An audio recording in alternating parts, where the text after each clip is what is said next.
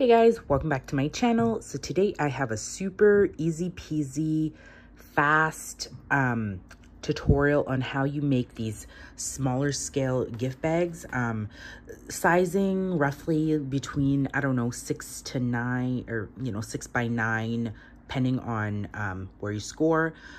But yeah, if you need a last minute, quick and easy gift bag, you have no time to run to the store, you want to throw stuff in, this is the tutorial for you. Stay tuned. All right, guys, so you're going to start off with two 12 by 12 papers.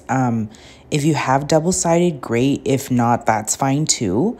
So with my paper, because it's not like a single print, it's like clearly there's an orientation to it. So at the top, I scored at 1 inch. Now just remember, this is like the top border. If you want it thicker, you could go 2-3 inches, but just remember your bag size is gonna change. So that's the top. And then for the other 3 sides, I'm scoring at 2.5 inches. And I just found after making so many of these bags, this was the size I liked. And I think, not 100% sure, but I think the bag measured around 7 by 9. But it was just perfect for what I needed it for. Like it was really like a card and I don't know, like a chocolate bar or something. Because I was going to like a work event and then I ended up needing like 6 bags. And I was like, I'm not going to the store. I'm going to make them myself. So yeah.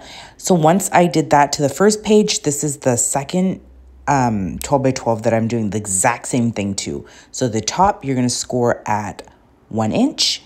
And then the sides, the 3 other sides at 2.5. If, yeah, like I said, if you want a thick, like a thicker width to fit kind of more stuff, you could definitely score at 3 inches. But yes, just know the bag will be shorter in height.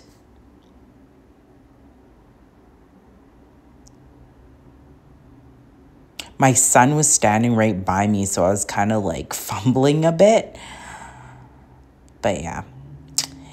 And I think that's all the scoring you need. Yeah, I'm pretty sure that's all the scoring you need. Quick and easy. Like if you guys have ever made a paper box, very similar idea.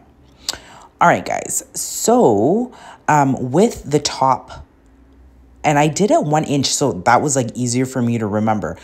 Pull out a decorative punch if you have, or if you have like those decorative edge scissors, or if you don't have any of them, just leave it straight. That's totally fine too. And maybe later, if you wanted to, you could decorate the edge with ribbon or trim of some sort.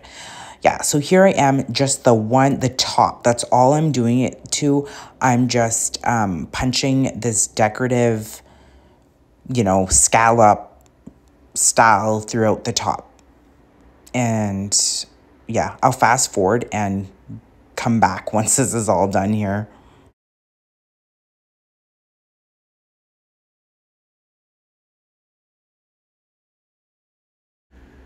All right, once, you finish with the decorative edge, if not, whatever, just fold that top over so it's facing the print, that outside of the bag. And then with the second sheet, you're going to do the exact same. With that 1 inch on top, I'm going to run that decorative punch right over it again. All right, once the 2 pages, like the top has been, fancy done up, I'm just going to fold it down on the score line towards the print again, the outside of the bag. And now I'm just kind of working on putting the box together, so cutting the slits and preparing. So for 1 sheet, you're going to cut out, as you were like going to make a box, the full, like both the squares on each end. You'll see here. So I'm just cutting that out, both sides.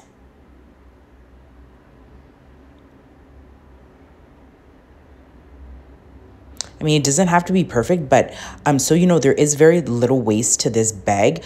And I'm going to turn one of those squares into a tag. So you'll see at the end there. So yeah, that's the one sheet. And then the second sheet, you are not going to cut out the full square. You're going to do slits on the side, just one side. And you guys will see there, the top of the bag, and I'm just cutting one slit. And you'll see.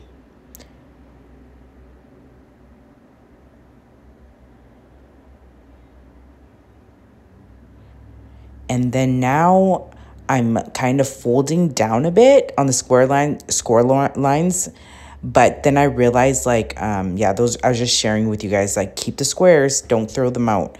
I'm sharing with you guys, I was gonna, like, fold down, but then I'm like, it's probably gonna be easier for the sake of the video if you can see what I'm doing.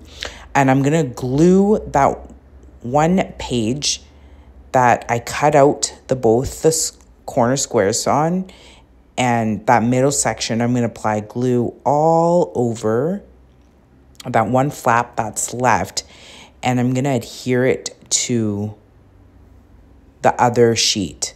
Now, if you're doing, you know, if your paper's double-sided, it's not gonna be as bad. It's just because my paper is like a certain orientation, so I gotta just keep track of like what, you know, what I'm cutting and gluing. But yeah, so you glue it down to the other page, try to center it, and that's it. Like, I know some people will use glue tape or the, you know, the glue runner, but then I found with this project, it's so much more forgiving if I use wet glue, because sometimes like I glue things down and I'm like, okay, no, it's not straight, but it's totally up to you. It's probably going to be easier if you use, you know, paper tape or whatever, but it's really the adhesive, it's preference. And now, okay, now that I'm done gluing the two sheets together, now I'm creasing down the score lines. And you guys can see on the top there, sorry, my son's just back here. You can see on the top there, it was that folded over border. It is really cute. I like that thinner border, but like I said, if you want a thicker border, then score it like 2 inches, 1.5. You know, really your preference. And here I'm putting the bag together, and I'm just kind of seeing like what side I like better to show versus what side I'm going to glue down, as you can see. So here's just the little square to hold it in. So I think I liked this side with the tree. Sometimes it doesn't matter. Like I said, if you're doing a plaid print, it really is not going to matter. You're not going to notice it. I was like, oh, what tree do you like better? I like that one. So I decided to put glue. But yeah, it's very, very easy, as you can see. Like, once you have the score lines all folded in, you can kind of see how the bag comes together. This bag took me like no time at all. If my son kind of wasn't hanging around, I'd even be faster. It's just I was trying to entertain him. I was talking to my husband at the same time. I'm like, here, oh, I need more glue just to adhere everything down. I love this tacky glue. It's like inexpensive and it works so well. And that's it. That's one side. And then with my bone folder, I just smooth everything down. This paper, I noticed after, was pretty plain. So you could totally stamp on the outside. I don't know, add a doily, but really I don't give a hoot. Like, I'm sorry. When it's a last minute gift, you just, you know, it's cute enough, you know? And especially going to someone who's not a crafter, they're not going to, you know, I don't think they're going to care too much. But I think these bags are super cute. And here I'm just struggling a bit. I'm just trying to, like, glue it down. And this is where, like, tape glue would be so much more easier if you apply it prior to having had glue down the other side, then you're just ripping it off or just adhering it together.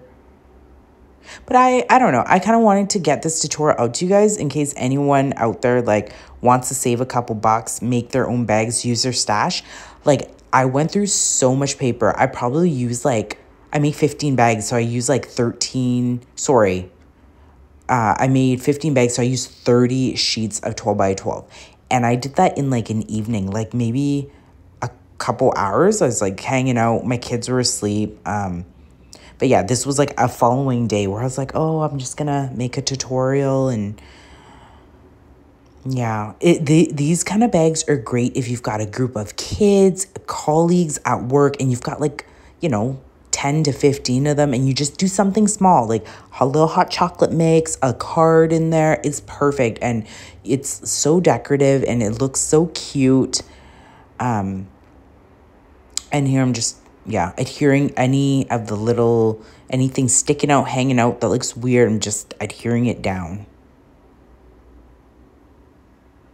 So easy peasy, you guys.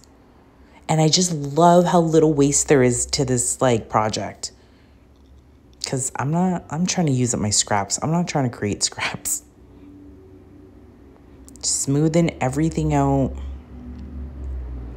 And there you have it, you guys. Pretty much the bag box is done. And then, like I'm just trying to get everything smooth, and then I'm gonna pierce some holes in them and then add, my ribbon. So with the ribbon, pretty much, oh, what am I doing now? I can't even remember. I like the scallops because what I'm doing is I'm counting in. I counted like 6 in, and then I punched. And I do like the scallop for that. And instead of like pulling out a ruler and marking, I was like, no, these scallops are great. And that way, for the most part, I'm pretty even on both sides. Again, 6 in. Some of my smaller bags, I went 4 in, but that's what I do, like the little scallops for, was to count where my hole punch is. And you see, I'm using like a dollar store hole punch. Like, I wasn't going to put grommets in them or, do any of that. I just, easy peasy. That is the purpose of this tutorial. I just did not care. Oh, and for the ribbon, you pretty much double the width of it. You see what I did there? I'll measure another one for the other side. Just double it up. Just like that. I love this. I think it's like that twill ribbon. But I kind of just pulled out whatever I had. It's a great project to use up trims that have been sitting there or whatever. And here, this is one of the scraps that came out from one of the square corners there. And I'm just trimming it down because, of course, you saw I freehand cut it. I love these fist screw trimmers, but dang, like my blades always fall out. Anyone who has these trimmers, is this happening to you guys too? I don't know. Maybe it's just me. If I was in my craft room, I would have used my little corner rounder and just cleaned it up a bit. But for the sake of the tutorial, I just was like, no, that's all. Pierced a little hole in it, and then just feeding the ribbon through, doing a double knot. And I'm just gonna like speed through this here. Yeah, sorry guys, I'm just speeding through myself, tying these double-sided knots. It was like painful watching me do it in like regular time. So I adhered the tag, pulled it through, double knot, easy peasy, like I said. And there you guys have it. Look at that bag box. Like, how could you not? Like, I never want to pay for a bag anymore because you can do this for any pattern paper that you have. This is great. And if you want to make it really sturdy, on the inside, just add like a piece of cardstock.